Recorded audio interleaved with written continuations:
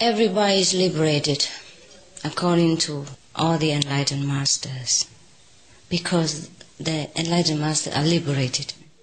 Therefore they can see it from a liberated point of view, because they know that all the bad karmas, all the obstacles, all the illusionary burdens and bondage that we, the ordinary human being, feel is only nonsense. It's only dreaming a state. There is non-existent at all. We have never been even born. We have never committed anything wrong. It's all because we wander into the illusionary maze. Therefore, we believe that we are in trouble. The more we try to get out of it, the more we make more trouble. But actually, we originally should not be there, in the maze. That's it. And we forgot everything about the previous connection before we lost into that maze. Therefore, from the one who stay outside of this illusion,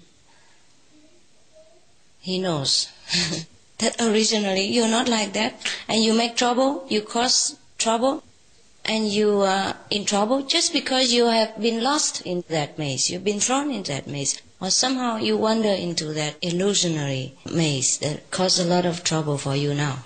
And all the trouble that you made while trying to disentangle yourself from the maze or try to escape from that is forgivable, is understandable, and is originally illusionary. Anyhow, the maze is only a game inside. So whatever you did inside, it's only a kind of game. And anyhow, you are cheated into it. You don't know anything about it. You just try to get out. It is the system of the maze to make you make more trouble and make you difficult to get out. So everything you committed inside there is non-existent, right?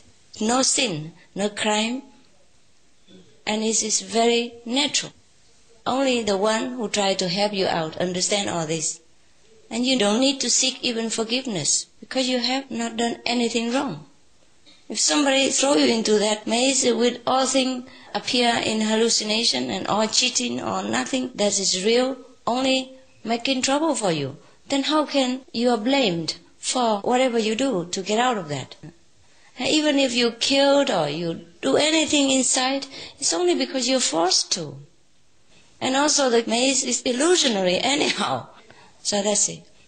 It's just like when we went into a kind of Disneyland. In America there is a place called Disneyland. Inside there appear all kind of huge animals and huge persons and all that because of the movies. So sometimes when you visit there, you feel like you were in some kind of a distant past. And all that animals are very fierce. From their mouth comes out the fire and all that kind of destruction, yeah? But this is all game.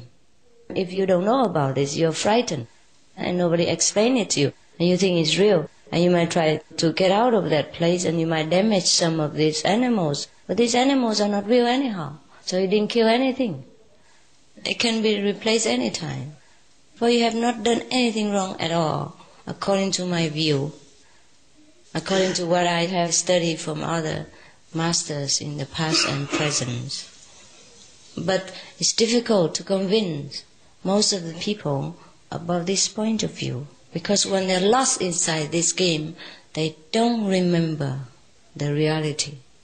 It's difficult to remember. Therefore, we must use some kind of power to awaken their memory about their real self. That is a method. Guaning method. And then you remember. At least something. At least you're half awake yet, and then you can slowly recover the whole consciousness.